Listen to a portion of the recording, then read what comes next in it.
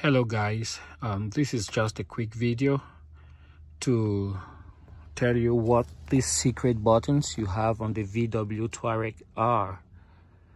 If you look on the side of the steering wheel, you'll notice there's some buttons there, right there. There is one on the left and then there's one on the right. So these buttons, the one on the left is to turn on the lights on the steering wheel. Right there, let me see if we can do an example. Right now they're on, and if I press the button here on the left, the light goes off. Press one more time, the light is on.